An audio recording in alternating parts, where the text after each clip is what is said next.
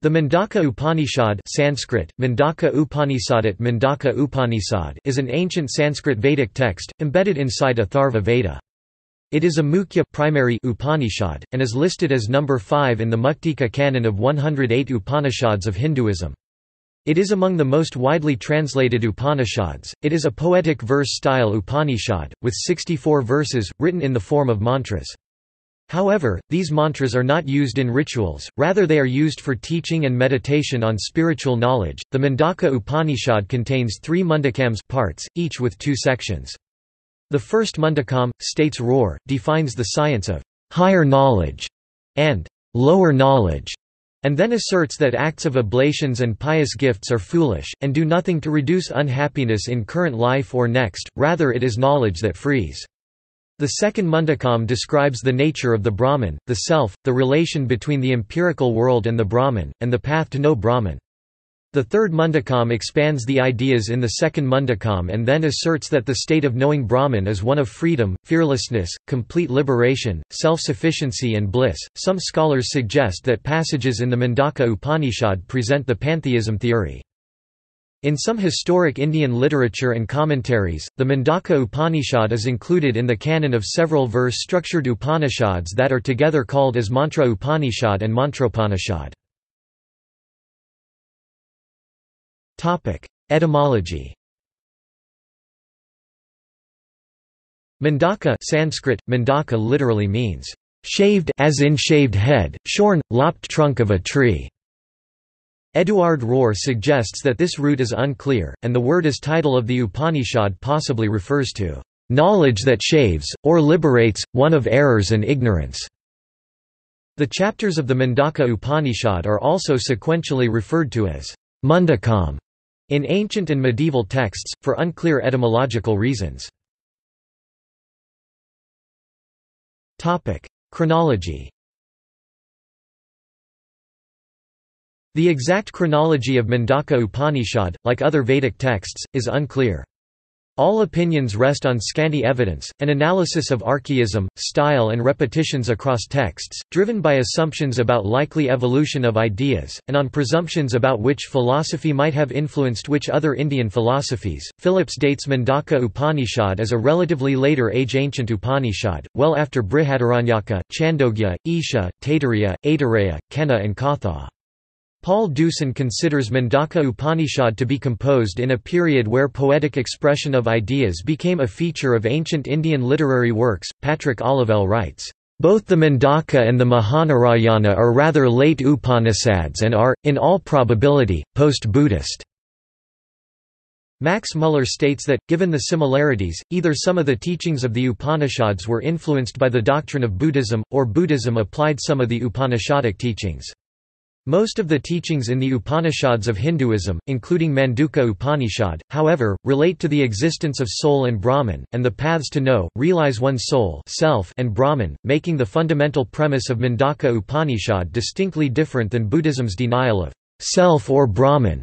Some of the ideas and allegories in Mundaka Upanishad have chronological roots in more ancient Vedic literature such as Brihadaranyaka, Chandogya and Katha Upanishads. The allegory of blind leading the blind in section 1.2 of Mundaka, for example, is also found in Katha Upanishads chapter 1.2. The allegory of 2 birds in section 3.1 of Mundaka Upanishad, similarly, is found in Hymns of Rig Veda chapter 1.164. Structure. The Mundaka Upanishad has 3 mundakams parts, or shavings, each part has 2 khanda section or volume. The section 1.1 has 9 mantras structured as metered poetic verses. Section 1.2 has 13 verses, section 2.1 includes 10 verses, section 2.2 is composed of 11 verses, section 3.1 has 10, while the last section 3.2 has 11 verses. Combined, the Upanishad features 64 mantras. Several manuscript versions of Mundaka Upanishad have been discovered so far. These show minor differences, particularly in the form additional text being inserted and interpolated, the insertion apparent because these texts do not fit structurally into the metered verses, and also because the same text is missing in manuscripts discovered elsewhere. Content. The Mundaka Upanishad opens with declaring Brahma as the first of gods, the creator of the universe, and the knowledge of Brahman, ultimate reality, eternal principle, cosmic soul, to be the foundation of all knowledge. The text then lists a succession of teachers who shared the knowledge of Brahman with the next generation. Charles Johnston suggests that this announces the Vedic tradition of teacher-student responsibility to transfer knowledge across the generations, in unbroken succession. Johnston further states that the names recited are metaphors, such as the one who illuminates, keeper of truth, planetary spirit, mythological messenger between gods and men among others, suggesting the divine nature and the responsibility of man to continue the tradition of knowledge sharing across human generations.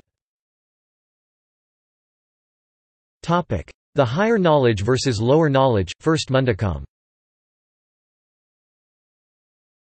In verse 1.1.3 of Mundaka Upanishad, a grihastha householder approaches a teacher, and asks, Kasminu bhagavo vijñate sarvamidam vijñatam bhavaditi, Sir, what is that through which, if it is known, everything else becomes known?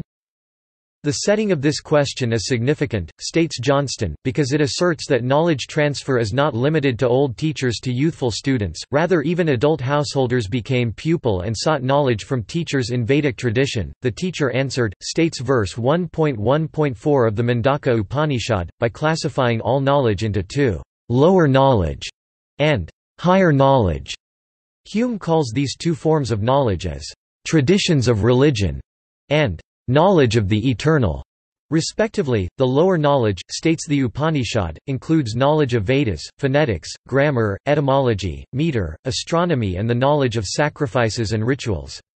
The higher knowledge is the knowledge of Brahman and self-knowledge, the one which cannot be seen, nor seized, which has no origin, no varna, no eyes, nor ears, no hands, nor feet, one that is the eternal, all-pervading, infinitesimal, imperishable, indestructible. Some manuscripts of Mundaka Upanishad expand the list of lower knowledge to include logic, history, Puranas and Dharma. Sacrifices, oblations and pious works are useless, knowledge useful, first Mundakam. The first 7 mantras of second Kanda of first Mundakam explain how man has been called upon, promised benefits for, scared unto and misled into performing sacrifices, oblations and pious works. In verses 1.2.7 through 1.2.10, the Upanishad asserts this is foolish and frail, by those who encourage it and those who follow it, because it makes no difference to man's current life and after life, it is like blind men leading the blind, it is a mark of conceit and vain knowledge, ignorant inertia like that of children, a futile useless practice. The Mundaka Upanishad, in verses 1.2.11 through 1.2. 13, asserts knowledge liberates man, and those who undertake sannyasa renunciation to gain such knowledge achieve that knowledge through tapas meditation, austerity, living a simple tranquil life on alms, without any sacrifices and rituals. In verse 12 and 13, the Upanishad suggests that, "...perishable acts cannot lead to eternal knowledge." Instead, those who seek freedom must respectfully approach a competent, peace-filled, wise guru teacher to gain knowledge. Brahman is the inner self of all things, second Mundakam. Mundaka Upanishad, in the first section of the second Mundakam, defines and expounds on the doctrine of Atman Brahman. It asserts that just like a blazing fire creates thousand sparks and leaping flames in its own form, beings are brought forth from Brahman in its form. The Brahman is imperishable, without body, it is both without and within, never produced, without mind, without breath, yet from it emerges the inner self of all things. From Brahman is born breath, mind, sensory organs, space, air, light, water, earth, everything. The section expands this idea as follows. The section continues on, asserting Brahman as the cause of mountains, rivers of every kind, plants, herbs and all living beings, and it is the inner soul that dwells in all beings. Brahman is everything, the empirical and the abstract, the object, the subject and the action karma. To know Brahman, is to be liberated. This is a form of pantheism theory, that continues into the second section of the second Mundakam of the Upanishad. Om, Self and Brahman, second Mundakam. The Mundaka Upanishad, in the second Mundakam, suggests a path to knowing the self and the Brahman: meditation, self-reflection and introspection. The verses in the second and third Mundakams also assert that the knowledge of soul, self, and Brahman cannot be gained from chanting the Vedas, but only comes from meditation and inner introspection for meaning. Adi Shankara, in his review of the Mundaka Upanishad, calls the meditation as yoga. In verse 2.2.2, the Mundaka Upanishad asserts that Atman Brahman is the real. In verse 2.2.3 offers an aid to the meditation process, namely Om Aum. The poetic verse is structured as a teacher-pupil conversation, but where the teacher calls the pupil as a friend, as follows. The Upanishad, in verse 2.2.8 asserts that the man with the knowledge of the soul and who has become one with Brahman, is liberated, is not affected by karman, is free of sorrow and self-doubts, is one who lives in bliss. Reach the highest oneness in all beings, third Mundakam. The third Mundakam begins with the allegory of two birds, as follows. Mathur states that this metaphor of the birds sitting on the same tree refers to one being the empirical self and the other as the eternal and transcendental self. It is the knowledge of eternal self, Atman Brahman and its oneness with all others, that liberates. The Upanishad states in verse 3.1.4 that the soul is the life of all things, and there is delight in this soul, Atman. These early verses of the third Mundakam have been variously interpreted. To theist schools of Hinduism, the Isa is God. To non-theist schools of Hinduism, the Isa is self. The theosophist Charles Johnston explains the theistic view, not only in terms of schools of Hinduism, but as a mirroring the theism found in Christianity and other scriptures around the world. These verses, states Johnston, describe the sorrow that drowns those who are unaware or feel separated from their Lord. The disciple, when firmly understands his individuality, reaches for meaning beyond individuality, discovers Lord, discovers the wonderful complex life of eternal God, states Johnston, and then he is on the way of light of lights. Johnston quotes from Isaiah and Revelation, thus, "The Lord shall be unto thee an everlasting light, and thy God thy glory." Adi Shankara's commentary offers, as example, the alternate interpretation in Hinduism. Shankara explains the non-dualistic view as follows. By meditation and different paths of yoga, man finds the other, not subject to the bondage of samsara, unaffected by grief, ignorance, decay and death.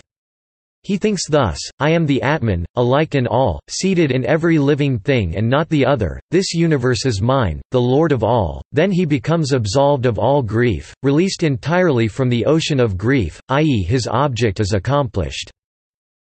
This is the state, asserts Shankara, free of grief, when man reaches the supreme equality which is identity with the Brahman. The equality in matters involving duality is certainly inferior to this, states Shankara. Be ethical, know yourself, be tranquil, third Mundakam. The last section of the Mundaka Upanishad asserts the ethical precepts necessary for man to attain the knowledge of the Brahman and thus liberation.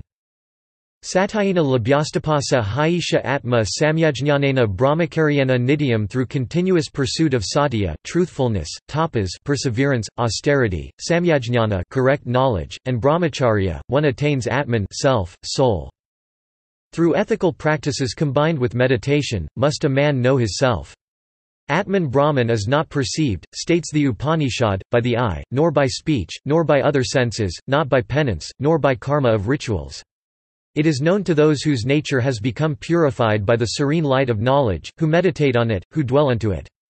This is the state, asserts Mundaka Upanishad, when one's thoughts is integrated and interwoven with one's body and all else. When thoughts are pure, the self arises, states verse 3.1.9. This state of man is the state of buddhi, inner power, prosperity and happiness. In the second section of the third Mundakam, the Upanishad asserts, "The soul cannot be realized by those who lack inner strength, nor by the careless or heedless, nor by devotion or false notions of austerity, nor by knowledge of the empirical. It is obtained by the soul by which it is desired. His soul reveals its own truth." Once such self-knowledge is reached, calmness of mind results, a life of liberation emerges, one becomes and behaves like the Brahman. He is beyond sorrow, he is beyond sin, he is in tranquil union with the soul of all. Reception. The Mundaka Upanishad has been widely translated, as well as commented upon in Bhāsya by ancient and medieval-era Indian scholars such as Shankara and Anandagiri. Mundaka has been one of the most popular Upanishads, in past and present. Badarayana devotes 3 out of 28 Adhikaranas to Mundaka Upanishad, while Shankara cites it 129 times in his commentary on the Brahmasutra. Deussen states that this popularity is because of the literary accomplishment, purity in expression and the beauty of the verses in expressing the profound thoughts that are otherwise shared by other Upanishads of Hinduism. Goff calls Mundaka Upanishad as one of the most important documents in ancient Indian philosophy. It encapsulates the Vedic teachings, states Goff, that he that meditates upon any deity as a being other than himself has no knowledge, and is mere victim to the gods. And there is no truth in the many, all truth is in the one, and this one that alone is the self, the inmost essence of all things, that vivifies all sentiencies and permeates all things. This is the pure bliss, and it dwells within the heart of every creature."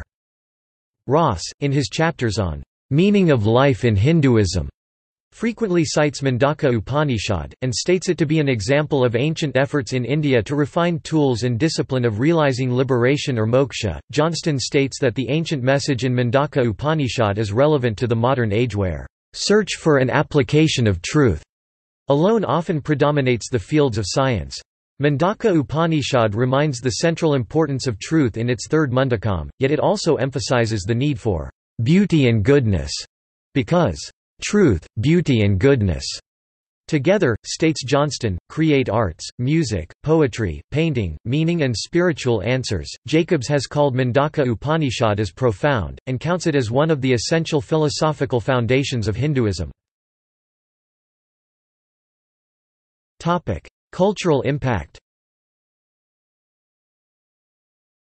The Mundaka Upanishad is the source of the phrase Satyameva Jayat, which is the national motto of India.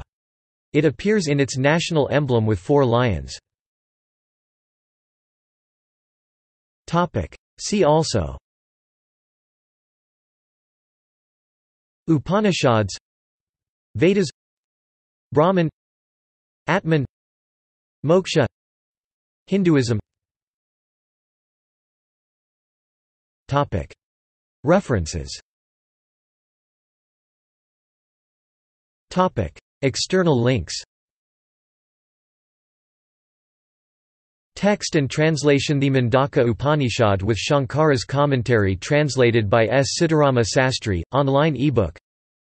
Mundaka Upanishad, Max Muller, translator, The Sacred Books of the East, Volume 15, Oxford University Press. Mundaka Upanishad, Robert Hume, translator, Oxford University Press. Mundaka Upanishad in ITRANS. Multiple translations: Raja Ram Mohan Roy, Johnston, Nikhilananda, Gambarananda. Mundaka Upanishad, Sanskrit, in Devanagari script. Mundaka Upanishad, Sanderson Beck, translator. Mundaka Upanishad, another archive of Nikhilananda translation. Recitation: Mundaka Upanishad recited by P.T. Ganesh Vidyalankar. Mundaka Upanishad, public domain audiobook at LibriVox.